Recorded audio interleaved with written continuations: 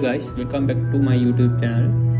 Today we are going to solve this error when you are installing Hogwarts Legacy cracked version.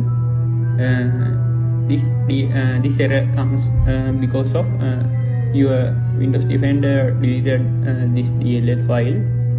So that to solve this, you have to firstly go to your settings, then go to privacy and security.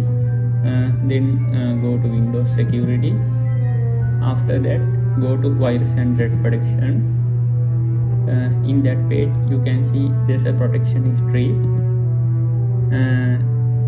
When you have that kind of error message, you can see this kind of error threat message. In my case, I have restored that DLL file. If you have that error and you want to solve this, firstly click this button and say yes. When you have that error message, you can appear there's an action button like this.